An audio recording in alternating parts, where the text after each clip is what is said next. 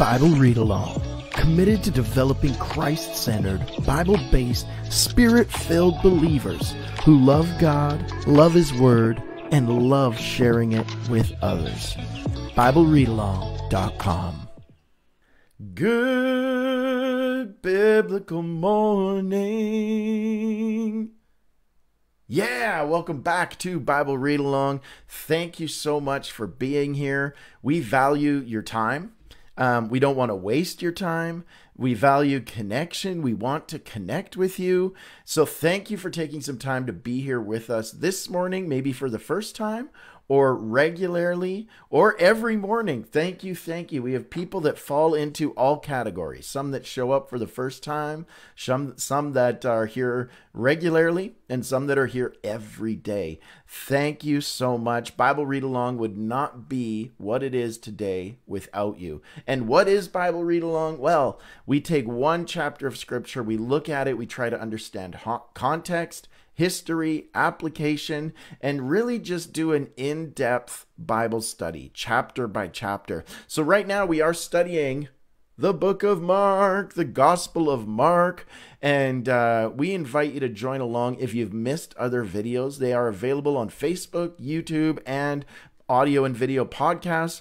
All the links, you see all the things there. All the links are available, though, right at BibleReadAlong.com. So check out our website, follow us on social media, and then help spread the word. If you enjoy what we are doing, please share this with friends, family, and others. Share it with your church, Bible study, spam groups. Do whatever you want to do to help spread the word. We would greatly appreciate it. Say hello. Let me know that you're here in the comments. We've got some people that have joined us already on Facebook, some of our regulars, the faithful ones that are here day after day. Morning, Aggie in Red Deer, Alberta. Matthew in Kelowna, BC. Janet's here from Saskatchewan.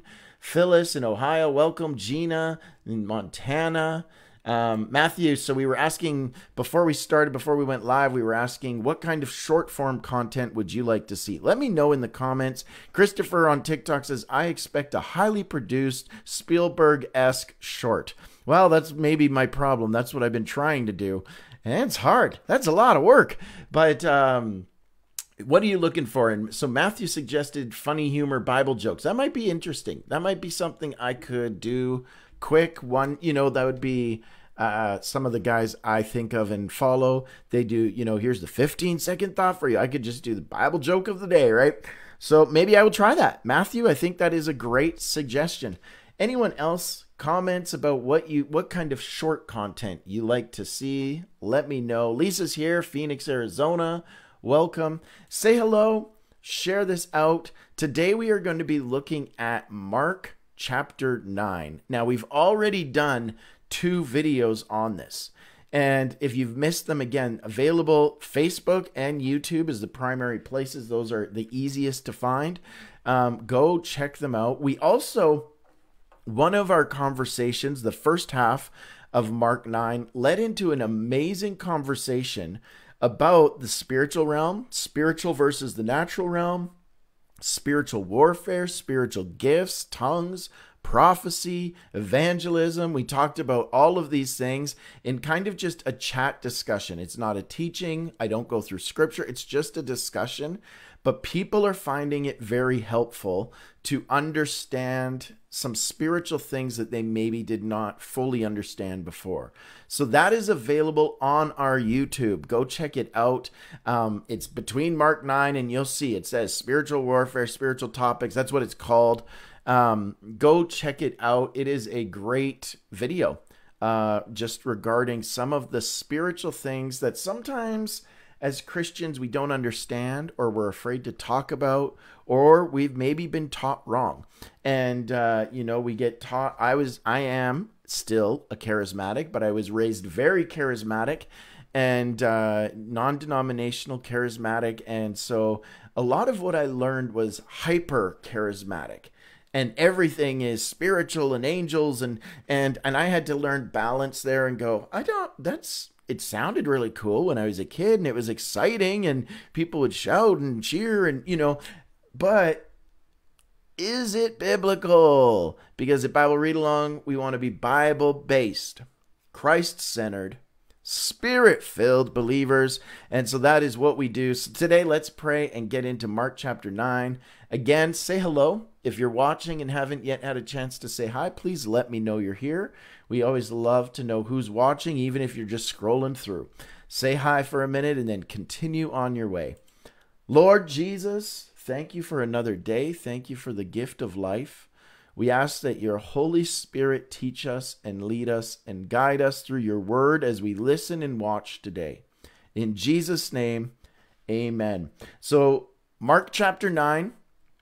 Let me get this set up. Mark chapter 9.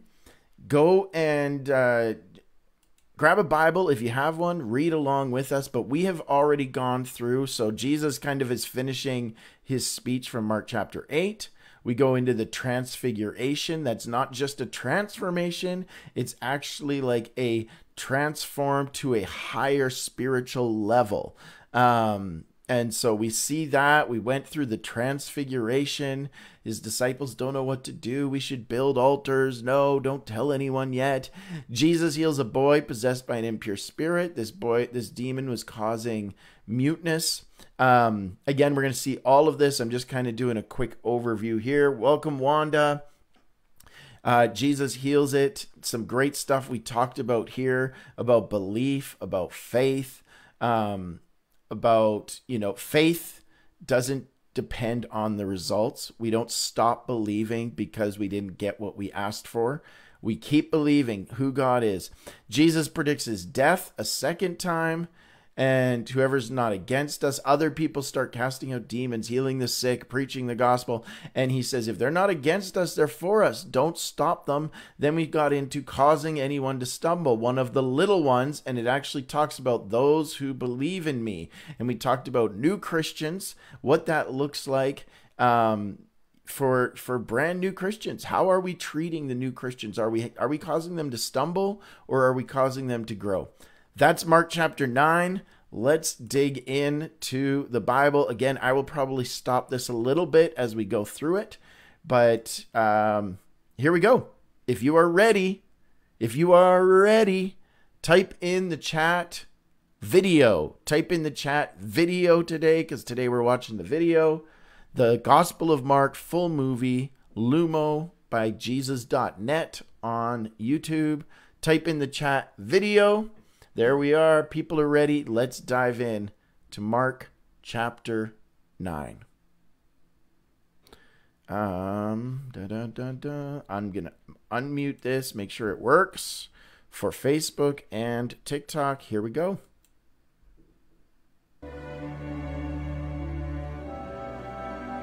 And he said to them, "Truly I tell you, some who are standing here will not taste death before they see that the kingdom of God has come with power."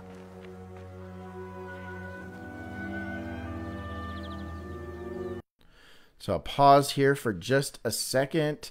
This is reading from the NIV version, which is what we normally read. So if you want, you can actually read along. I like to watch and read and listen, and I just find I get so much more when I'm reading it, hearing it at the same time. But you do what's best for you, but this is the NIV version, word for word. You can read along as we watch.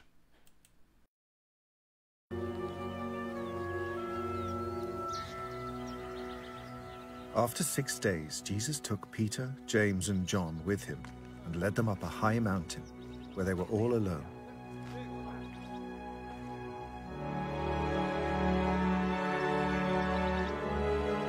There he was transfigured before them. His clothes became dazzling white, whiter than anyone in the world could bleach them. And there appeared before them Elijah and Moses, who were talking with Jesus.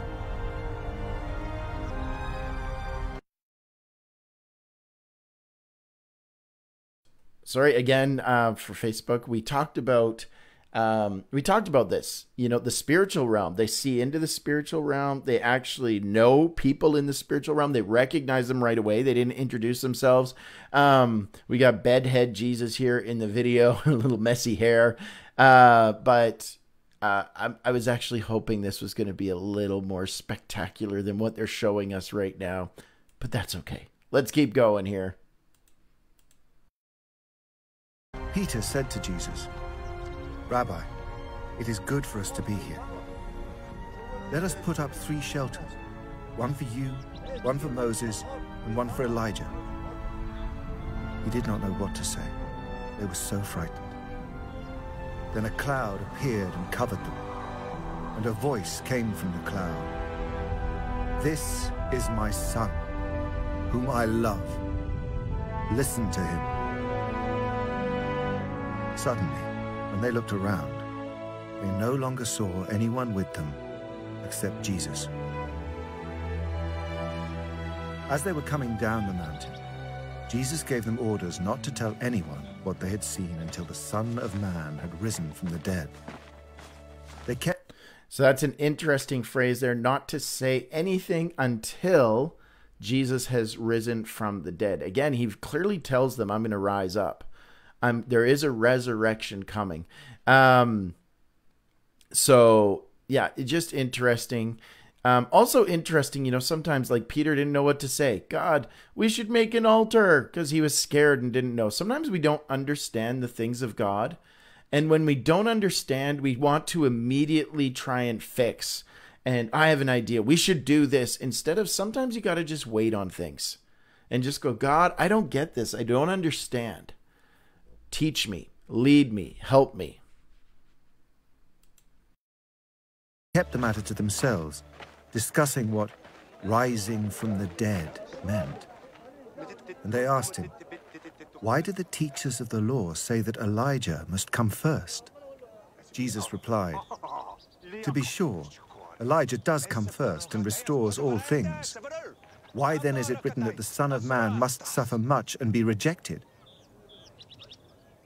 But I tell you, Elijah has come, and they have done to him everything they wished, just as it is written about him." Again, this is an interesting question because they just saw Elijah on the mountain of transfiguration. They just saw him. And then they start asking, we're not talking about what happened, but does Elijah come first? Now, there's a few things that this could mean. We talked about this already in the other videos, so you can go check those out. But this could be Elijah, the actual prophet from Kings. He came first. He physically came first. This could be talking about John the Baptist, who was said to have come in the spirit of Elijah, preparing the way, make straight the paths. This could be talking about the transfiguration, that Elijah actually just appeared on this mountain. So there is some things there, but no matter what interpretation you want to look at, the truth is the prophecy was fulfilled that Elijah must come first.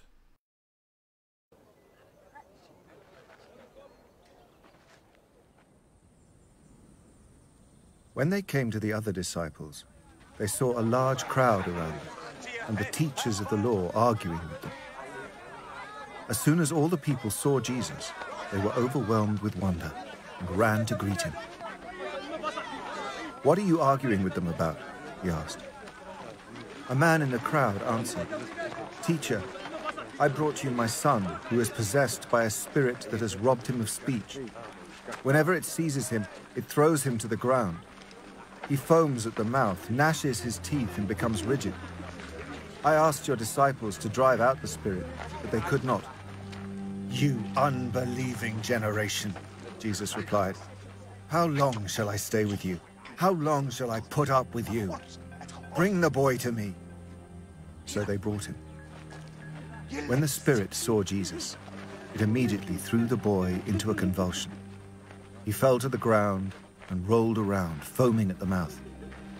Jesus asked the boy's father, "How long has he been like this?" "From childhood," he answered. "It has often thrown him into fire or water to kill him. But if you can do anything, take pity on us and help us." "If you can," said Jesus. Everything is possible for one who believes. Immediately the boy's father exclaimed, I do believe. Help me overcome my unbelief. When Jesus saw that a crowd was running to the scene, he rebuked the impure spirit. You deaf and mute spirit, he said, I command you, come out of him and never enter him again. The spirit shrieked, convulsed him violently, and came out. The boy looked so much like a corpse that many said, he's dead. But Jesus took him by the hand and lifted him to his feet, and he stood up.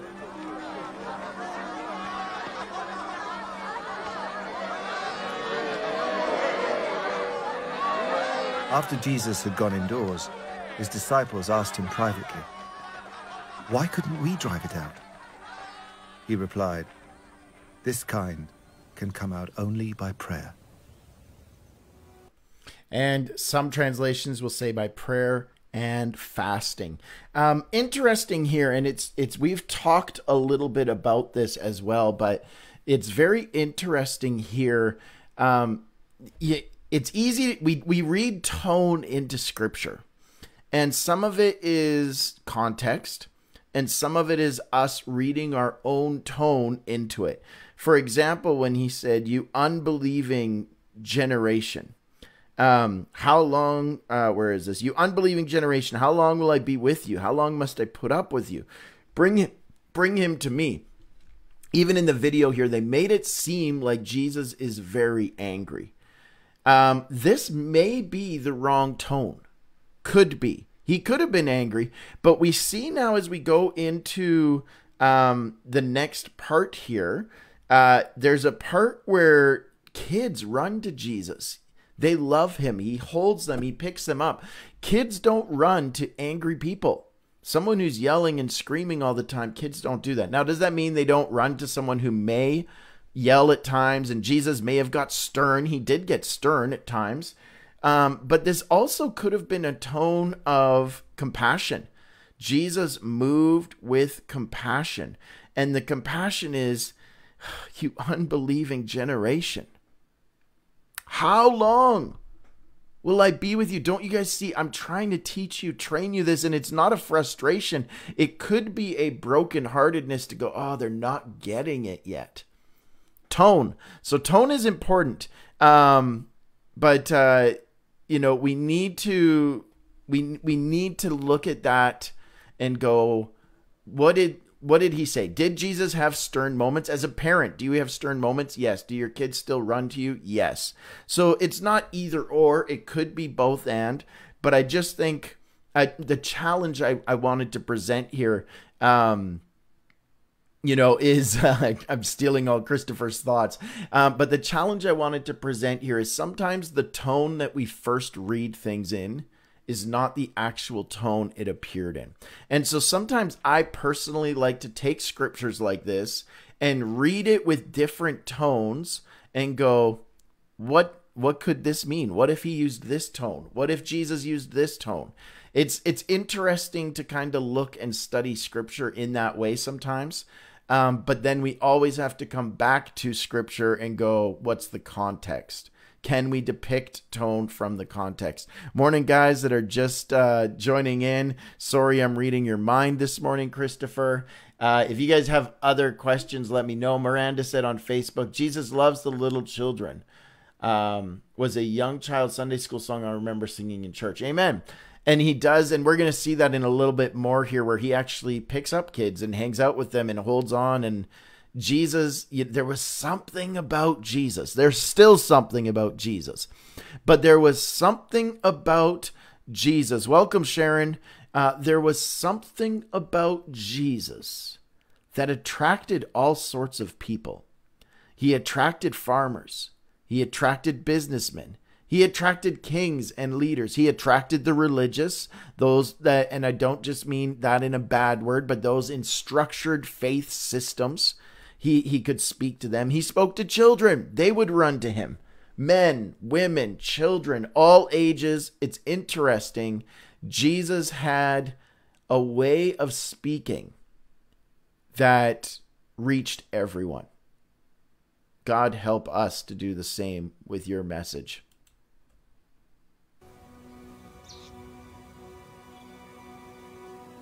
They left that place and passed through Galilee. Jesus did not want anyone to know where they were, because he was teaching his disciples.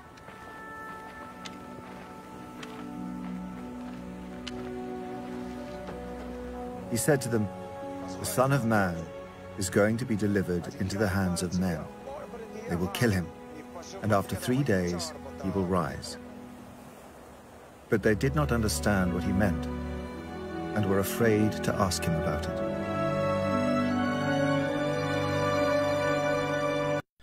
Interesting thing here, and I see some more questions I want to answer here as well, but interesting, they didn't understand, and they're afraid to ask him. How many times in our own Christian lives, too, do we do the same thing?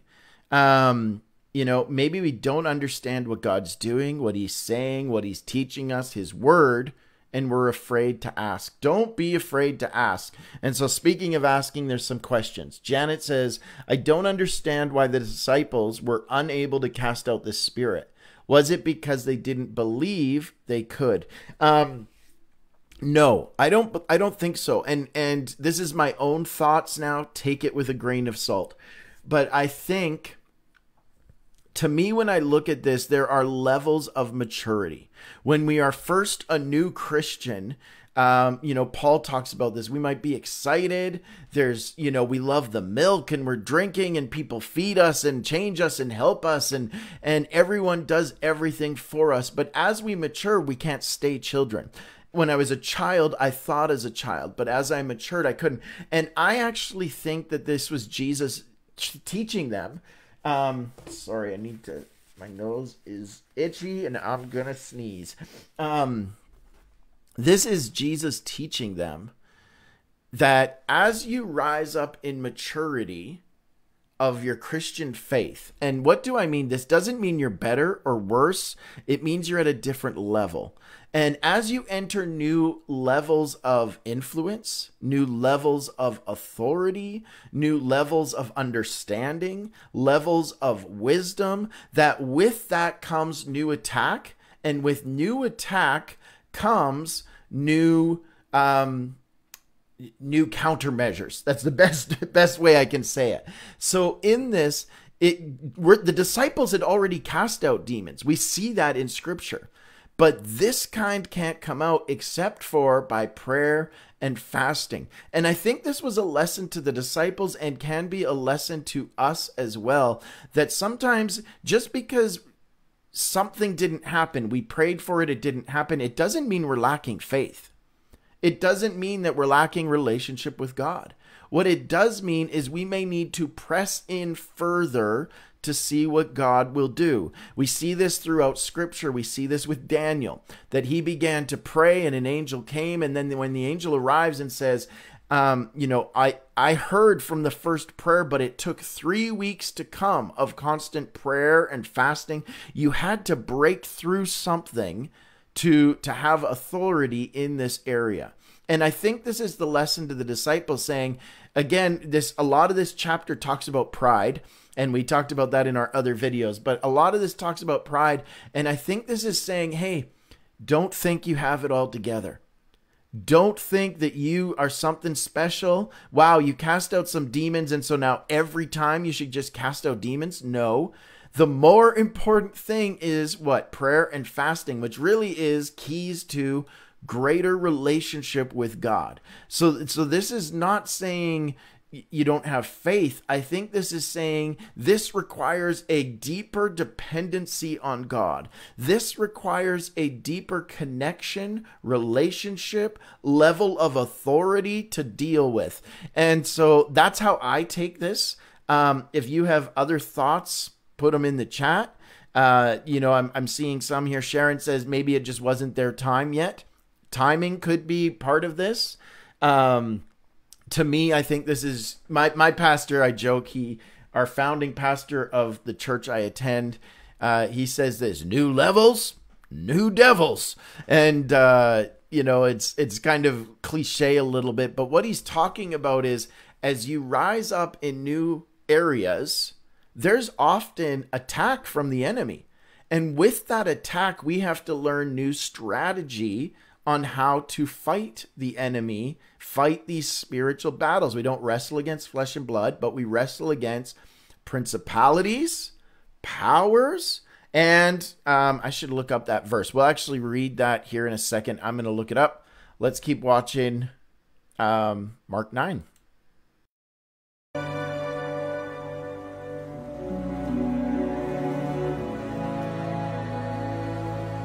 They came to Capernaum. When he was in the house, he asked them, "What were you arguing about on the road?" But they kept quiet because on the way they had argued about who was the greatest. Sitting down, Jesus called the 12 and said, "Anyone who wants to be first must be the very last and the servant of all." He took a little child, whom he placed among them. Taking the child in his arms, he said to them, "Whoever welcomes one of these little children in my name welcomes me. And whoever welcomes me does not welcome me, but the one who sent me." "Teacher," said John, "we saw someone driving out demons in your name, and we told him to stop, because he was not one of us." "Do not stop him." Okay, so let's talk about this, because this is what we're still talking about, right? There's different levels here. And so now the disciples, this is back to the pride issue, right? We've been casting out demons. Look how amazing we are. We're doing the work with Jesus. But now we saw other people doing this. And this is what we talked about in the other video. Again, I encourage you to go watch it. We've seen other people doing this. How come they can do it? We thought we were special. And Jesus is saying, no, this is for everyone. The gospel, this cross is for everyone. We played a song from my pastor a couple days ago about that. This cross is for everyone. The gospel is for everyone. The authority that you can walk in is for everyone. And so this was them going, we don't understand why other people are now doing what we thought was special to us.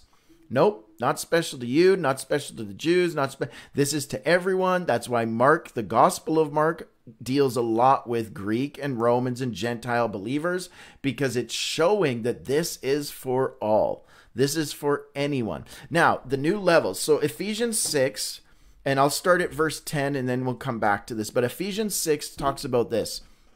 "Finally, be strengthened by the Lord, by his vast strength." I'm reading the Holman Christian Standard Bible. So it's maybe a little different, but "Put on the full armor of God." You've heard this. If you're a Christian, you've probably heard these verses. "Put on the full armor of God so that you can stand against the tactics of the devil." Now, put on the full armor of God so you can stand against the schemes, the tricks, the wiles of the devil. What does that mean? Well, we need to be strengthened. I don't believe this is a one-time thing. I believe this is an ongoing thing. Lord, continually strengthen me. We need to put on the armor of God. Again, this is not a one-time thing. This is, as we go into battle, we really face a spiritual battle. There is really spiritual warfare that we are going to face in this world. And so as you go into battle, make sure you have the full armor on.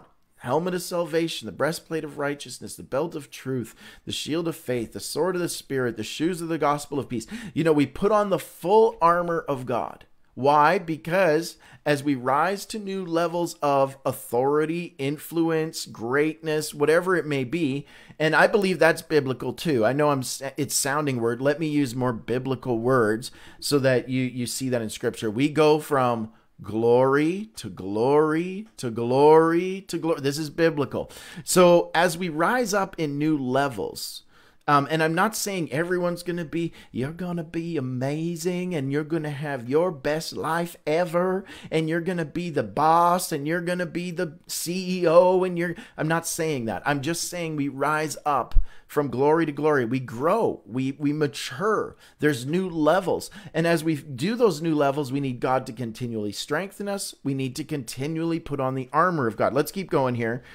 "For our battle is not against flesh and blood, but against the rulers, against authorities, another level, against the powers of this world of darkness, against spiritual forces. Do you see the levels here?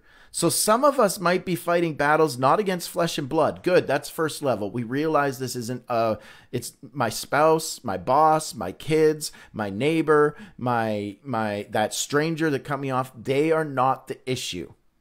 Sin is the issue. World mindsets are the issue. World perceptions are the issue. The way of thinking is the issue. This is level 1. Like, this is level 1 spiritual warfare. I hope this is helping. What's the next level? And I'll maybe read this in a different translation too. Every year I pick a new translation to read through.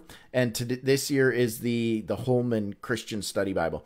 Our battle is not against flesh and blood, level 1, but against rulers, level 2, against authorities, level 3, against the world powers, 4, of darkness, against the spiritual forces of evil, 5. We see levels here of spiritual warfare. This is actually laid out very well.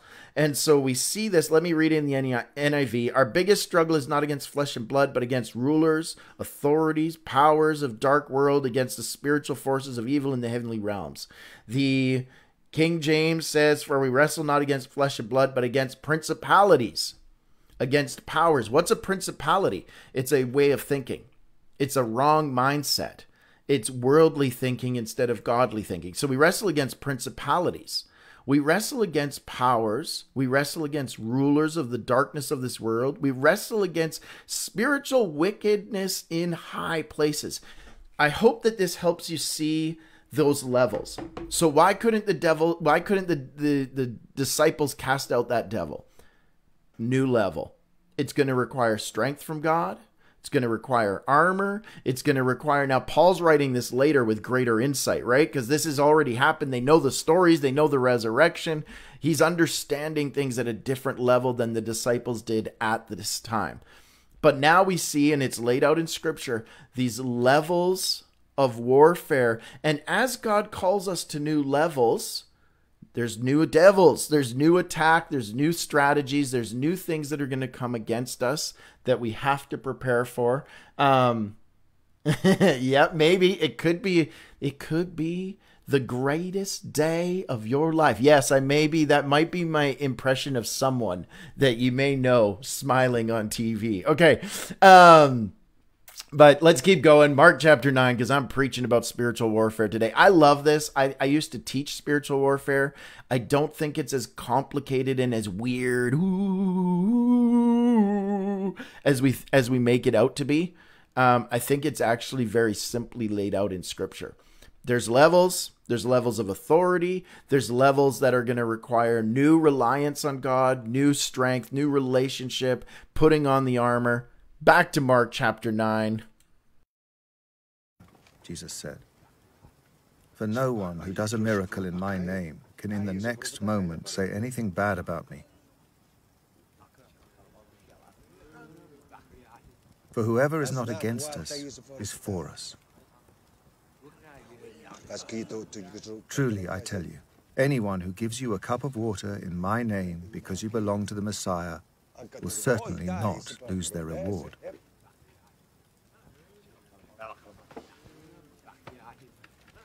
If anyone causes one of these little ones, those who believe in me, to stumble, it would be better for them if a large millstone were hung around their neck and they were thrown into the sea. If your hand causes you to stumble, cut it off.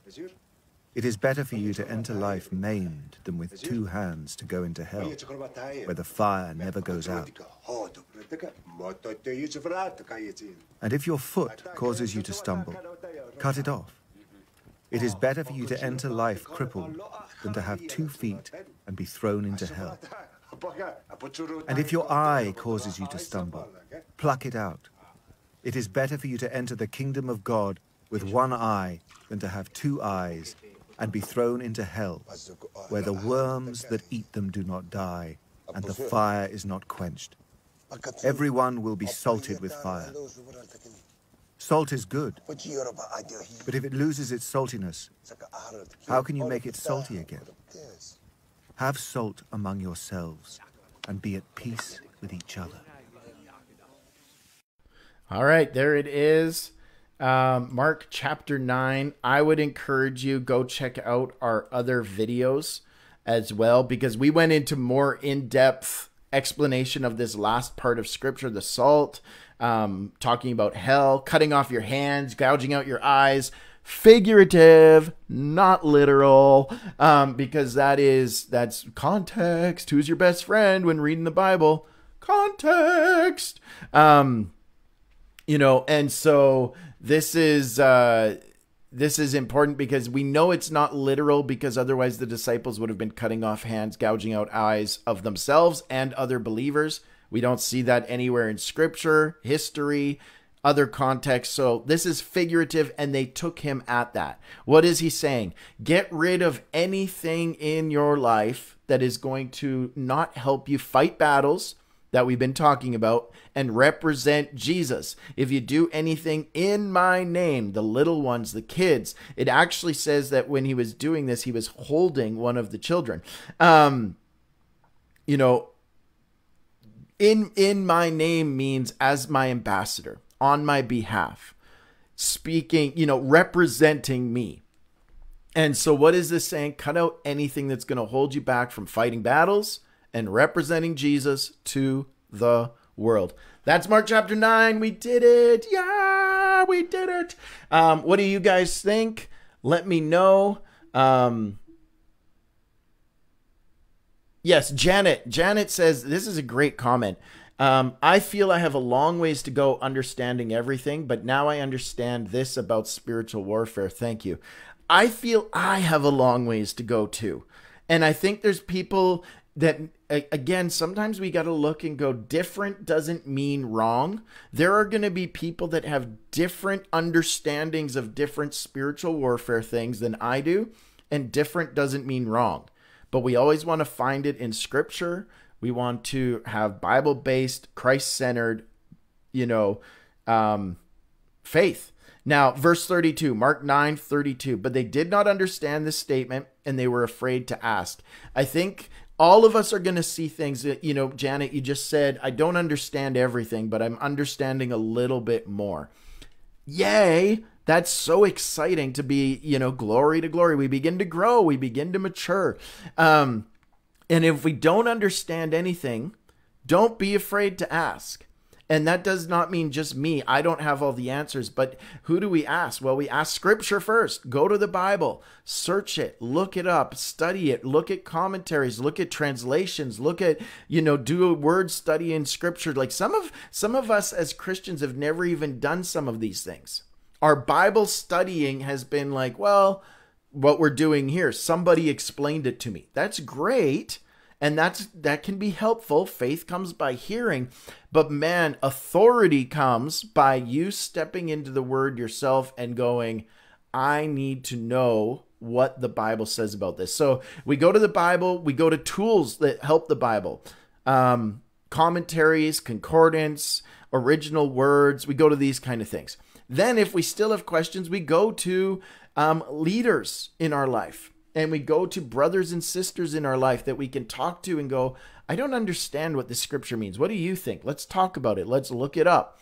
So that's what I suggest. Gina, we can trust the level we are in as Christians as we lean into Jesus. Also, we are never supposed to envy somebody else's level and walk in Christ. Yes, this isn't a better, worse. It isn't, I want to be them.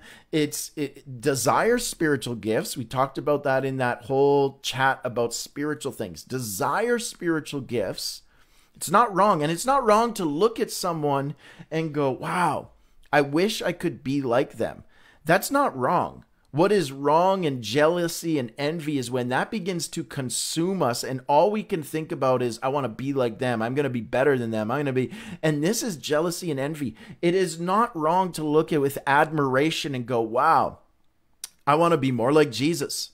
Wow, I want to be more like his disciples. Wow, I want to be more like my pastors and leaders. And wow, I want to be more like revival and pastors of history and historical revivals. And wow, I want to be like, name the person. And it's not wrong to admire and look at that.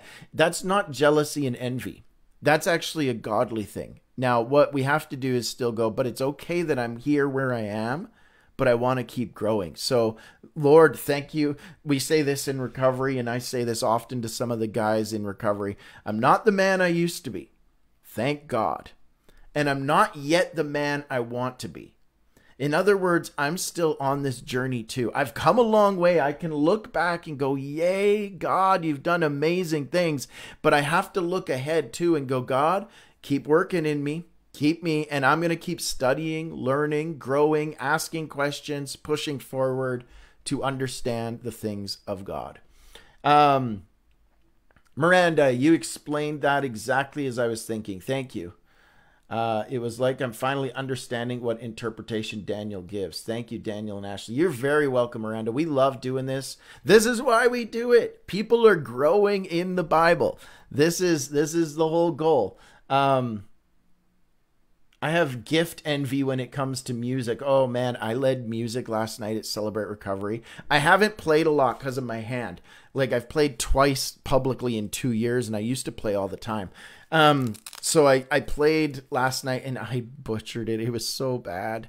Ashley said it was good. She's such an encouragement to me, but I had the wrong tune for the song, so I'm singing it weird and people couldn't follow me, and it was pretty rough last night. And I was in a stage of envy. I was going, I wish I could just be a better musician. Help. Gina, God is very individual plan for each of us collectively. We need each other. God has a plan. You're not supposed to be someone else. You could be like them and you could take qualities they have, but you're not supposed to be someone else. The only person we are supposed to be is like Jesus, as his ambassadors, as his followers. Guys, I think that's it.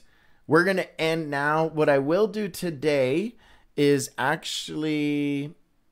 No, I'm going to end on Facebook. We're going to still end. We're going to go live still on TikTok. So if you want, come on over and come join us for the conversation. If you got more questions, TikTok's the place to come do it.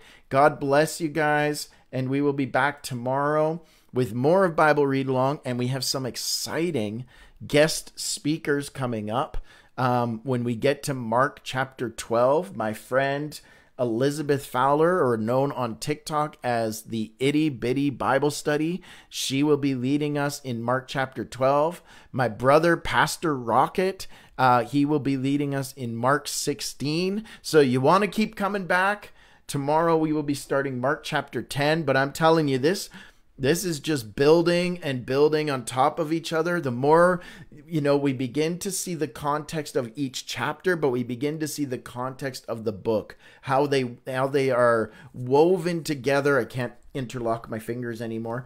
Come on. How they are woven together, how they connect, how they draw from each other, the themes that flow through Scripture. You don't want to miss it. Make sure you come back. And until then, God bless you. Keep living like Jesus. Keep sharing this out with others. And let's just light the world up with the gospel message of Jesus Christ. Bible Read Along, committed to developing Christ-centered, Bible-based, Spirit-filled believers who love God, love His Word, and love sharing it with others. BibleReadAlong.com